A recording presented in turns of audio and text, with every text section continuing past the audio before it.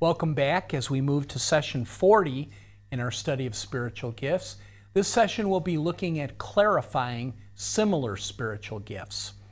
And we welcome those of you in the classroom as we continue our journey together. In the last session, we studied 1 Corinthians 14, verses 26 to 40. And in this section, Paul laid out some very clear guidelines for the Corinthian church to follow to make sure that they had orderly worship. There's one section where Paul is very clear and very adamant about how women should participate in the church. His view is that women should not speak, that women, in fact, it's disgraceful for them to speak, and that they should ask their husbands at home if they have any questions. We talked about how there's differing views on that. Some believe that's true for all time, others believe it was only for the Corinthian church, and others believe that it was a cultural bias that changes as the times change. In this session, we're not going to go to any particular Bible passage. We have completed our study of spiritual gifts. And now, as we've moved across those 21 gifts, there have been times where I know you have wondered, how is that gift different from that gift? They sound an awful lot alike. And so I wanted to spend a session trying to provide some clarity on how these gifts are distinct from one another. It's important to start with an understanding of spiritual gifts. First, they are not our abilities. It's not what we do well. And then the Holy Spirit comes and takes our abilities that are our strengths, somehow gives them supernatural power, and boom, they're used for the church. In fact, it is the Holy Spirit who is revealing Himself as He works through us. We become the conduit, the channel for Him to do work in the lives of other people. Much like when you plug in something to the wall for electricity. The electricity flows through the plug and then it goes to the appliance or whatever else is plugged in. We are the plug, the cord. The power is the Holy Spirit, and the appliance is the person benefiting from what the Spirit is doing. The second thing to understand is that while we want to be clear about what the spiritual gifts are and how they are distinguished from each other, how they're different and how they're similar, the most important thing is that people are served through the spiritual gift. So when you get to a point where you go, was that healing or was that miracles? That's more of an academic question than anything else. The important thing is somebody was benefited. They became whole again. Their hand was healed. They could walk again. Was it a miracle? Of course. Was it a healing? You bet. It was both of them. So let's not get caught up in this trying to make sure we understand exactly what it is. But it is helpful to see how these work together, and in working together, we'll have a better understanding of how they are different and how they must work together as the body must work together. I'm going to give you a scenario. That is, I'm going to give you a situation that might happen in a church, and then I'm going to try to explain how several gifts would come alongside, work together to accomplish work for the church. All of these have to do with managing the church.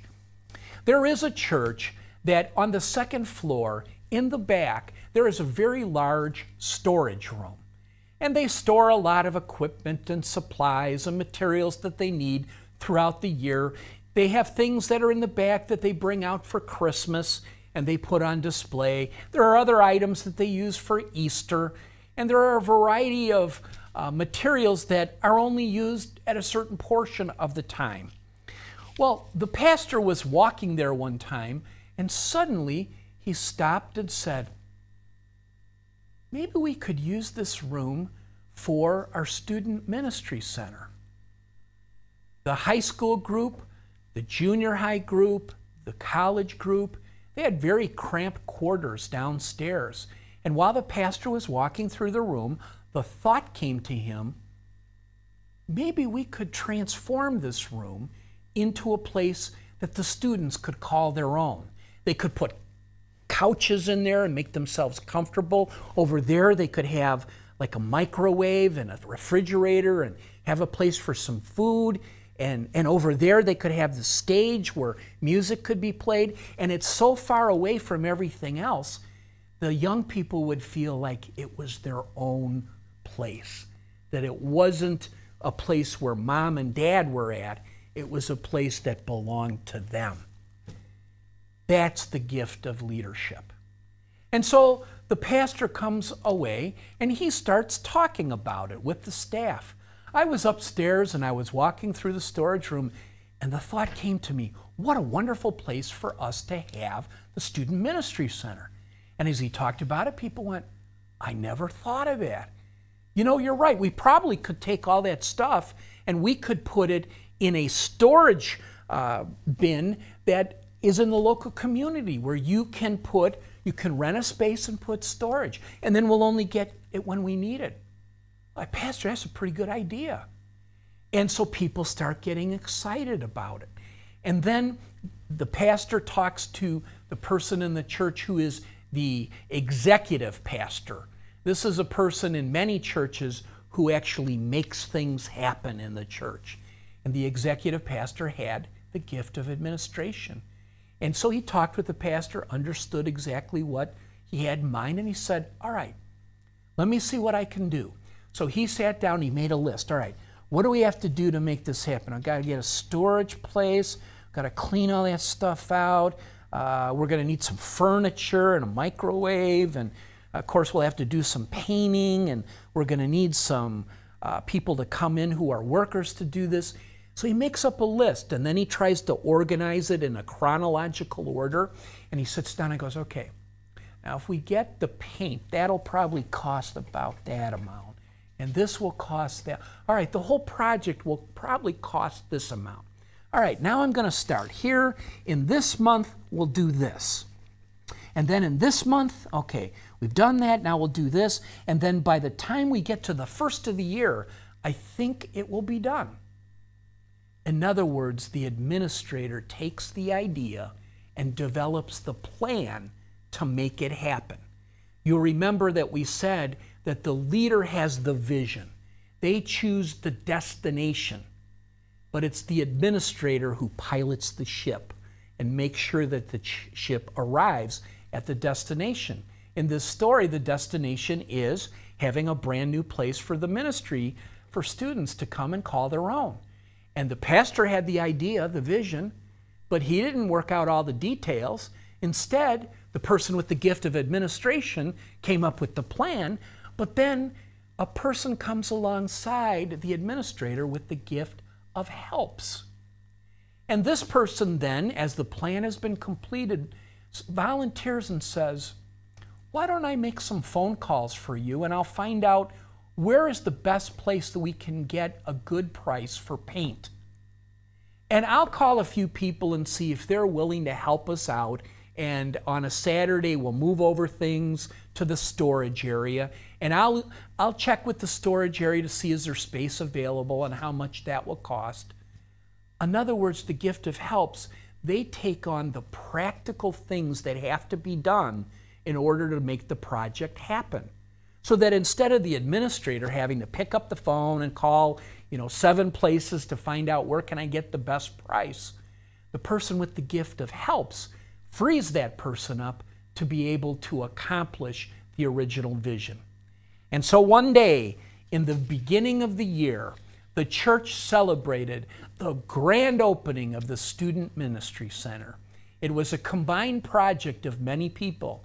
The pastor who had the idea, the administrator who made things happen, and the person with the gift of helps who did all of the tasks and errands that needed to be done that freed up the administrator and the pastor to do the work of ministry. This is the church in action. This is each of us having a different part to play to make sure that the church works smoothly. Much like the body works, where our nerve system says, "Ooh, that's hot."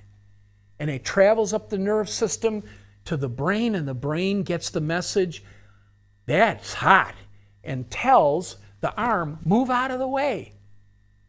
Everybody did their part, and everybody must do their part to make it happen. Those are some gifts that often are confused: leadership and administration. Leadership, they come up with the idea. They have the sense that there's something better that we could do that would make it better for the church. Why are we using that for storage when the students need it for ministry? We could take that stuff and move it over there in a storage bin. And the administrator makes it happen then, and the person with the gift of helps supports them both. It's a team effort. In the body of Christ, none of us works alone. We always work with other people to accomplish the work of ministry. Now I have another situation for you that will show the difference between two other gifts. The pastor was looking over a list of how many people had come to the church over the past month and where they lived, what communities they had come from. And he noticed something unusual.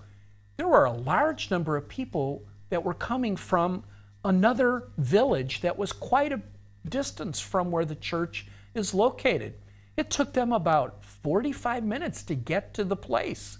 And he thought, this is really unusual. We've got all these people over there who seem to like our church, and they're willing to drive all that distance.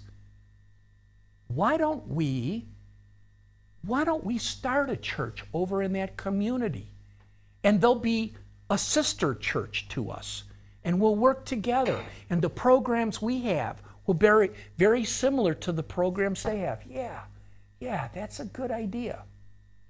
And so, naturally, he needs some help. He can't do it on his own. He has a responsibility to preach and to shepherd and to go to the hospital and greet people. So he goes to a person in his church with the gift of apostleship. And he said, I think we should start a church over in that village. And I want you to take the responsibility to make sure that that church gets started. But I want to tell you something before you get started. What you do matters. And if you drop the ball, if you don't make it happen, a lot of people are going to be hurt. And I'm depending on you. Because that's what a leader does. They challenge, they encourage, they confront, and they put out there a little bit of a challenge saying, I know you can do it. But if you don't, it's going to really hurt. So now go do it. And the person's a little more, energized to get it done. So the apostle goes and meets with some of the people from that village who are attending his church. And they have a meeting and they talk about the possibility of having a new church. And some people are not excited about that idea. They like coming to this church, but there's others who say, boy, that's 45 minutes to this church, and then another 45 minutes back. That's an hour and a half that I could free up on a Sunday to do other things. If there was a church right by my house, think of all the time I would save. And then when I bring my children to their things at church, I wouldn't have to drive all the way over there, or I wouldn't decide they're not going to it because it's just too inconvenient. Good idea. So now he identifies the apostle, a few people from that area who seem to be really interested, and they're key influencers. They're the ones who can start talking it up with other people and getting other people involved and excited. And pretty soon they have a whole group who is interested in starting a church. And they begin making plans for this church. And they have someone with the gift of administration who comes alongside and makes all the plans. And a person with the gift of helps who comes alongside and says, let me help you do that. And someone with the gift of teaching who says, I'm interested in starting the Sunday school there. And someone else who has the gift of evangelism who says, and I would love to begin our outreach program at the church. And before you know it, instead of one church, you have two churches who are serving God. And they're very similar churches. In fact, this church was launched from this church. In a sense, this church gave birth to the new church. And so the church expands, more people are served, and God is glorified. How did it happen? Person with leadership saw potential, a possibility, a maybe. That could be a good idea. And then cast the vision to his person who had the gift of apostleship, who saw it, and who, being an apostle, loves going out and taking on a task and beginning new things. And then as that person began talking with others, people came alongside with other gifts that were going to be needed at the new church. And pretty soon the church is underway and it's operating, and you have 2 churches instead of 1. TVS Seminary is a great way to invest in the kingdom of God. Please consider making a donation to support this effective educational and outreach ministry today. We exist upon your gracious giving. Please donate to support TVS Project's continuation and growth. For more information, visit tvsseminary.com. So I think those scenarios may help clarify those gifts: administration, leadership, apostleship, helps. Sometimes a few of those gifts are mixed up. But one of 2 gifts that are often mixed up, I'm not going to give a scenario. I'm just going to try to explain the differences between the 2. You may have thought, what's the difference between encouragement and mercy? They seem an awful lot alike. That aren't you showing mercy to somebody when you encourage them? And when you show mercy to them, aren't they encouraged? How are the 2 different? Well, encouragement is when a believer senses that someone is beginning to wander away from the faith. They're sensitive to the fact that maybe someone has not been coming to church, and it's been for about a month, and they wonder, I wonder what's wrong. And so they make a telephone call. Hey, I haven't seen you at church. Is everything okay? No, my wife is sick, and I don't know. It just has been so hard. I just don't feel like going to church. Everything seems to be going wrong. How about if I come over and we just sit down and have some coffee and talk about it? And then that person goes over and they spend time building a relationship with this individual. And they show them through their behavior, you're not a project to me. You're a person, and I really feel for you. I can imagine what it would be like if your spouse was really sick, and how that would disrupt the home, and how that would make you less interested in wanting to get all the kids together on a Sunday and go to church. This is really, really tough, I know. And after walking with that person and spending time and doing things, being a great listener, and without offering a lot of advice, but just being there. How about if I take your kids for a while and maybe you could go off and see something at the theater. Just get out and enjoy yourself, and I'll be with the kids. So they're encouraging them. But at some point, they're going to stop and say, this has been going on for about 2 months or so, and I know it's hard. But the Bible says, do not neglect the gathering together of yourselves.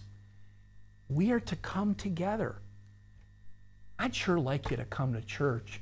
How about if I swing by on Sunday and I'll pick you up and the kids and we'll all go to church together? Yeah, oh, okay.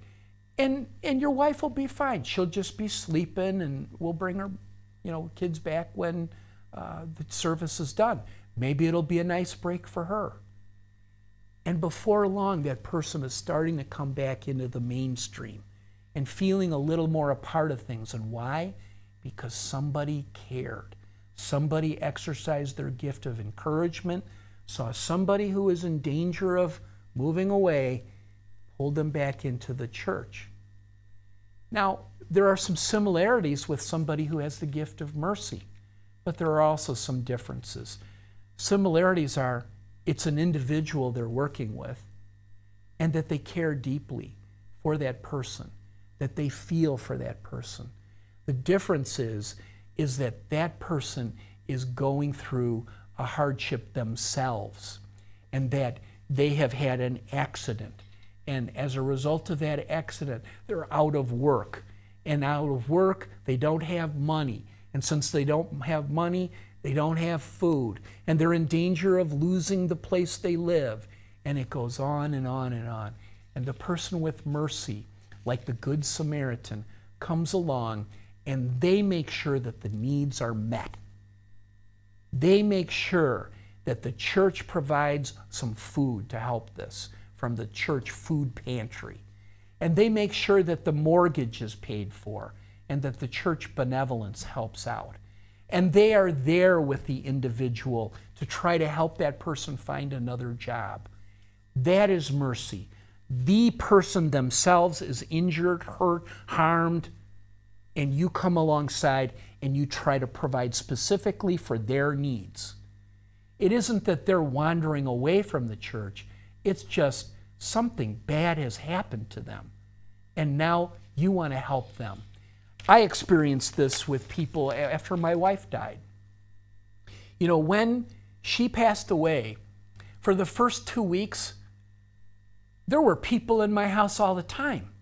I mean, they were dropping off food and casseroles and can I take your kids? And, you know, they were there and calls. 2 weeks afterwards, it kind of dropped away. You know, other people started suffering losses, and so now the attention goes there, and my loss was kind of in the back seat of the car. It wasn't quite as visible, except to the few people I knew with the gift of mercy, who would still come over, and instead of saying, "How are you?" Because after all, what am I going to say? How are you? Oh, I'm fine. Things are going really well. They're not. I've just lost my wife. Instead, they'd come in, throw their arms around me and said, "I'm so sorry that you're going through this. I just want you to know I love you, and I'm going to be there for you." That's the gift of mercy. Those are the people who get it. They get it that people are going through a hard time and they need somebody to care for them, to be with them, and to provide for their immediate needs because they have suffered a loss. Not in danger of wandering from the church, but in danger of just giving up on life because things are too hard. So hopefully that distinguishes between those two. Encouragement, someone wandering away, bring them back. Mercy, somebody personally suffering a loss, in pain, experiencing hardship, and you meet their specific needs. Then let's go to two other gifts that I know you're confused about, because I get confused about it, which is why I taught you in the beginning. Sometimes it just doesn't matter which gift it is. The important thing is that people were served, that the Holy Spirit worked through you and touched people's lives. Healings tend to be healing physically, emotionally, mentally, relationally, spiritually. It's not just somebody's had a tumor in their arm and now it's gone. That would be a physical healing. It's someone went through a divorce and their pain is enormous, and someone comes along with the gift of healing to help them come back emotionally and regain kind of stability in their emotions so that they can move on. Or it might be spiritually, that the person is struggling with some issue with God and they're able to help work it through and explain it in a way that makes sense to the person. Miracles, however, typically are visible, physical acts that defy explanation. They are things that occur that should not be able to occur given the laws of physics. And as a result, people can only say, God did that. I don't know how that happened. God did that. Healings benefit the church, and they benefit the church so that others can hear the gospel. Somebody is healed in the church, my friend Mieko, whose tumor was gone. Well, now people heard that and many came to Christ. Miracles is when somebody does something that absolutely violates human nature. It should not have happened. It was so incredible that it makes no sense whatsoever. A person says, in the name of Jesus Christ, you're going to die. Because you have defied Jesus Christ, you will experience death. And they drop dead. We've seen that in Scripture before. That would be a miracle. It shouldn't happen that way. Yeah, people die, but not because somebody says you're going to die.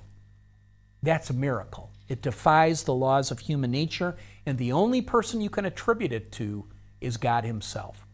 So healings, a variety of healings, typically benefiting people within the church as a way of sharing the gospel with others. Miracles, something that takes place for which there is no human explanation how that could have occurred, and the only person who could have done it is God, and it's assigned to unbelievers to come to Christ. One last distinction between gifts, and then we'll close. There's sometimes some confusion about knowledge and wisdom. Which is knowledge? Wisdom is wisdom. Knowledge comes down to facts, knowing facts, knowing information. Wisdom is applying information to a situation. I have the gift of knowledge. I have a pool of information about Bible verses, stories, illustrations, analogies, charts, that over the years God has kind of worked into my mind and stored there that the Holy Spirit can pull out and use in a particular situation. But it's just, I have those facts, and those facts suddenly come to mind in a certain situation. The Spirit uses it. Wisdom is when someone comes to you and says, I'm not sure what to do. What do you think? And you are able to take biblical principles and tell them, on the basis of what you said, I think you should stop dating that person. She's not a Christian. And the person stops dating. They see it from God's perspective, and they tell the other person, this is what I think God would have you do. It's where you take information that you know about the Bible and you share it and apply it as a principle in that person's life. A person drinks alcohol and they're struggling with alcohol and they're refusing to believe that they're an alcoholic. And they continue to go to the Bible and say, but God does not say that you can't drink alcohol. He says, don't get drunk with wine. And I'm not doing that. And the person says, really? Well, you're right. The Bible does say you can drink if you want to. And I know some churches disagree. But it says, don't get drunk. Where were you last night? Well, I mean, I stayed at the local tavern, and I was there with some friends, but I made it home. Really? What time did you get home? Oh, it was about 3 o'clock in the morning. Huh. And pretty soon, that person begins to see that there's a biblical principle that they're violating and that there's a different course that their life should take. We say, if you have the gift of wisdom, you will know it because many people will come to you for advice. Nobody comes to me for knowledge. Nobody says, you know, Steve, you really know a lot of stuff. Tell me. Come on, lay it on me. Tell me all the good stuff you know. Instead, I have it stored away and God pulls it out at the moment it's needed. But with wisdom, people seek you out. People come to you and want you to explain, what do I do? Why am I struggling? Or they don't realize they're struggling and they come to you and you help them see that they are.